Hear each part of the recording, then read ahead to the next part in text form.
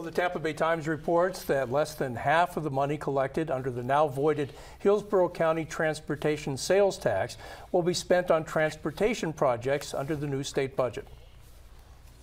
The money, which was first collected in 2019, has been untouched since 2021, when the Florida Supreme Court struck down the tax as illegal. Under the plan approved by the legislature, about $256 million of the $589 million collected would be spent on road resurfacing projects across Hillsborough County. About $171 million would pay for legal fees from the lawsuit that challenged the legality of the tax, and the rest would be distributed to individuals and others who apply by the end of the year for a tax refund.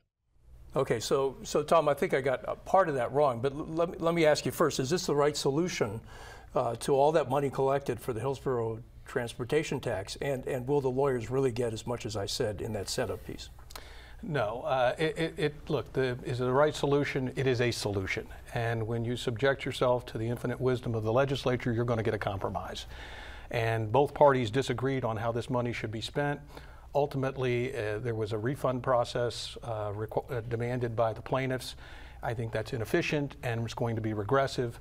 But as part of getting the lawyers paid and getting this issue resolved, putting this long national nightmare, so to speak, behind us, it's important for the county going back to the ballot and the CIT and what have you to have this issue resolved. This has been going on for 5 years. The public will get all of the money back. Except the legal fees. They will get all the money back. Some of it will come in the form of transportation improvements, some of it will come in the form of a refund process, and some of it will come in a reduction of the sales tax in our community for a period of time.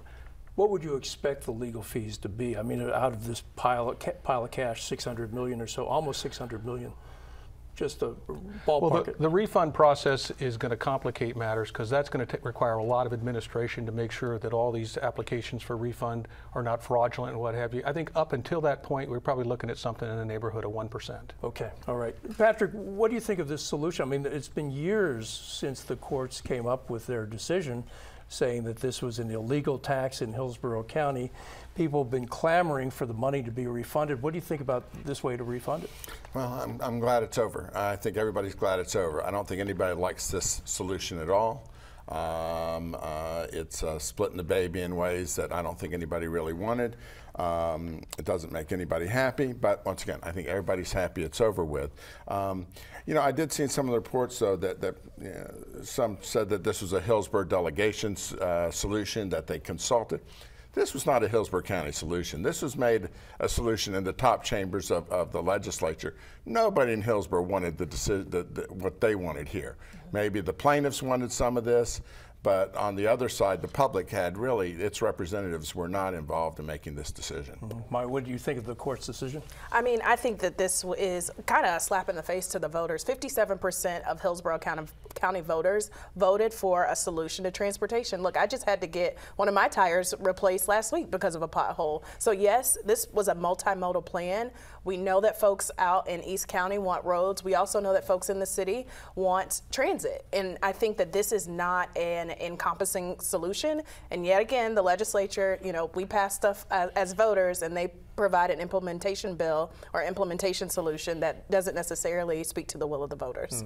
Jeff, how about you? I mean, the court essentially said it's up to the Hillsborough County Commission, not the language of this referendum, to decide how the money is spent. And I think that's the reason the court rejected the transportation tax. Look, I think everybody at this table and everybody in the legislature is glad this issue is done, and the quicker we get this done and move on and get this money spent, and we'll get better roads in Tampa Bay. Yeah, Tom, I did not save my receipts. I live in Hillsborough County. I did not save my receipts while this transportation tax was being collected. These refunds are going to go to mostly people who have businesses and spend a lot of money in the sales tax during that period of time, or generate a lot of money in sales tax during time. You know, builders and what have you that spend a lot of money on products and can hit a button on their computer and print out all of the documentation. People that have to go search for their American Express or Visa receipts are probably not going to apply. It's just a cost benefit. It just doesn't make sense. Okay.